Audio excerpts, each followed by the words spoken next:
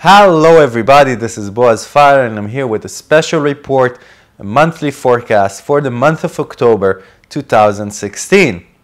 So, first transit I want to talk about is Mercury, the planet of thoughts, the planet of words, of communication and navigation through life, is moving into Libra at 7th of October.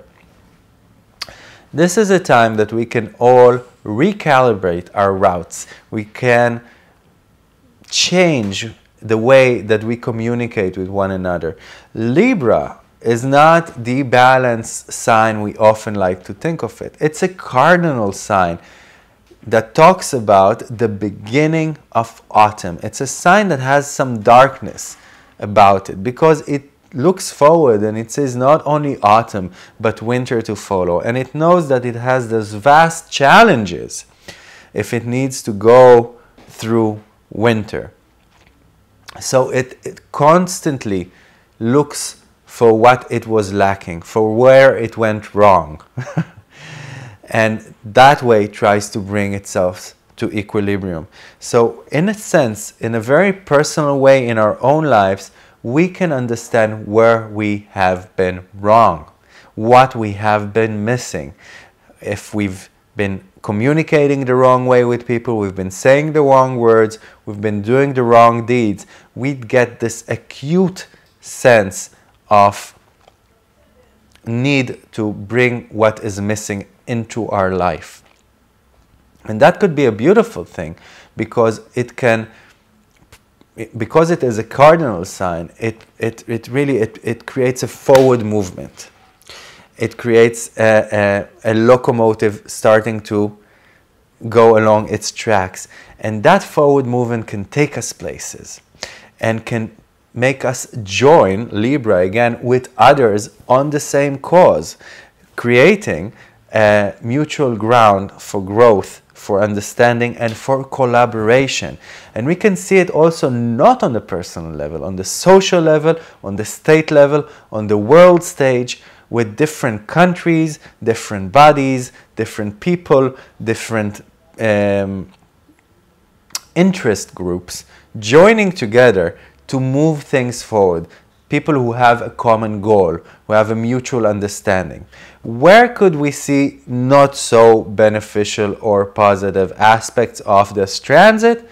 We can, there's some groups or individuals that can feel that this progress is taking something away from them, that they're losing their truth, losing their power, losing their heritage, losing their authenticity, and that could create measures, countermeasures, that of them trying to prevent it in their eyes, and that could be a little more extreme. When could it be a little more extreme? Especially in the middle of the month, from October 16th up to October 21st, we have a full moon in Aries, joined by Mars and Pluto conjunct in the sky. This is a turbulent time emotionally. This is a time that all our lower chakras are bubbling, that we become much more carnal and much more enthusiastic and connected to our basic primal natures. And that could be great because we'll be full of life and zest and passionate about everything and opinionated about everything, but we could be overly dramatic and we could be overly reactive and we could go to extremes and we can be even violent. And we have to watch that within ourselves and we have to watch that in the environment as well. So we all become more bubbly at this time, and this could actually work well with the fact that Venus, the planet of relationships, satisfaction, and love, is moving into Sagittarius at October 18th, on October 18th, making us all much more adventurous, optimistic, willing to step out of our comfort zones to get some more satisfaction in our life, to learn some new materials, to expand our mind, to try new things in order to bring what was lacking Again, Venus, what was lacking in the satisfaction, in the relationship, in the love, in the monetary value that we produce or bring in to our lives. This is also a time that we can disseminate information regarding those subjects. And it's a kind of a happy-go-lucky period, but since it is, the negative aspects of it is that we really want to indulge ourselves at this time. We really want to have fun. So we drink more hard drinks or sweet drinks. The food we eat is a richer food. We'd like to spend more on shopping and all kinds of goodies. So we have to watch ourselves not to spend too much money or to gain too much weight. The Sun is moving into Scorpio on October 22nd. Happy birthday, all you Scorpions. I love you as a Scorpio ascendant. So happy birthday. And that kind of atmosphere of the Sun in Scorpio brings about changes in the basis of power, both in a personal way and on a global way. And what could be more fitting for the very special election period in the States than the Sun in Scorpio? So the time leading up to November 8th and this truly unique election in the States is going to be very interesting, with the Sun in Scorpio influencing changes in the basis of power and uncovering things from beneath the surface, making them rise up and being dealt with on a conscious, on a public, out on the open, on a public level and out on the open. So on a personal level, you know, we could dig inside and see the way we are, what we do, how we radiate in life, and understand again how things from the past, things that have been hiding underneath our radar, so to speak, running amok without us actually bringing them up to our consciousness. Let's say we had an emotional trauma from back in our childhood time that created an emotional pattern, that created a behavioral pattern regarding the way we seek attention and love. And at this time, as we delve inside, as we look inside and start investigating why we act a certain way, we get to these understandings that show us where the root of things is. And immediately, when this whole procedure is brought up from our unconscious to the conscious, consciousness itself starts changing things, and our priority list changes, our behavioral patterns change, the way we seek love and attention changes. Because what is Scorpio all about? Scorpio is all about gaining power. It's all about making myself more attractive in the eyes of others, and what I should do to get more power and strength, to rise above my limitations, to change, to transcend. And this is a time of transcendence. And when we talk about the global level, the social level, this could be a time that things that have been tried, that people have tried to cover up, are being exposed again. And this brings again changes. At the same days, around October 23rd, Jupiter would be quincunxing Neptune.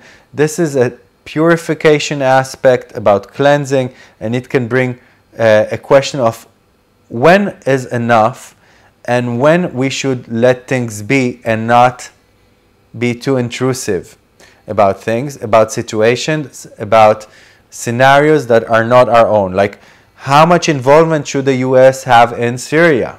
How much involvement does Russia need to have in Syria? How much should we help our poor and our underprivileged? How much social rights or effort should Europe go through to help refugees? I'm just giving examples from the top of my head, okay? But on a personal level, we could experience a time in which one of our best friends is having a crisis, and we feel like we really know what's best for them, but we don't know how much we can actually tell them that and guide them, and how much should be their own work. or our son or our daughter is going through something and we don't know how much charge we can take of the situation and how much should be their own work. Mercury is going to move into Scorpio on the 24th of October as well, and it will even put a higher demand on authenticity regarding everything that concerns our words and our thoughts and our navigation through life. We will find it really hard to cover up things, all the dirt beneath the rug, and live and continue to live with it. And if we will, the price that we'll pay later on is going to escalate. So honesty is the name of the game. And with honesty on our communication, needing to spell it out, even if it's a dirty little secret, how can we keep a tranquil, harmonious relationship, stable relationship at the same time? Well, that's really a form of art. And if you'll master that art during this time, you'll gain both strength and you could really bring to a new firmness and a re-establishment of your connections and relationships. And we can see it in the sky in the way that Venus is going to conjunct Saturn between October 27th and November 2nd. Concluding it all, this is a very important time for us. It's a time that we get new understandings regarding ourselves and our lives. We understand who we want to be during the next cycle, and we promise ourselves the change. We promise ourselves to do the changes that need to be made during the next few months. In the Hebrew calendar, this is the Jewish New Year. So we're actually talking about New Year promises if we're taking something from Kabbalah and from Judaism. So I really hope that we're going to have a wonderful month, that it's going to prove positive for all of us. And from here in Israel, I wish you a Shana Tova, a Happy New Year. And I want to thank you for listening, and may we all struggle bravely with the darkness within us and win over it and go on and strengthen the light both in ourselves and the world. This is Boaz Fyler, and of course, if you want to study astrology with me or have a consultation from wherever you are around the world, you're more than welcome to keep in touch. All the details on the slide at the end of the video. Thank you. Bye-bye.